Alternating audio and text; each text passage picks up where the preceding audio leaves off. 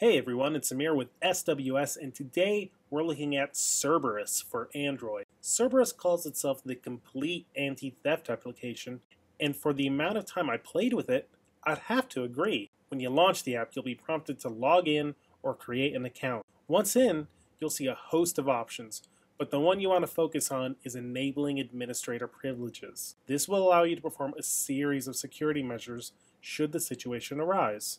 And that's all that there is on the phone side. The rest takes place online. When you log into Cerberus's website, you'll be able to see exactly where the phone is on a map. You can also wipe the phone, lock it, send it a message, and so much more.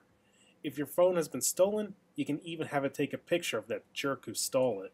All in all, it's an app every Android user should have.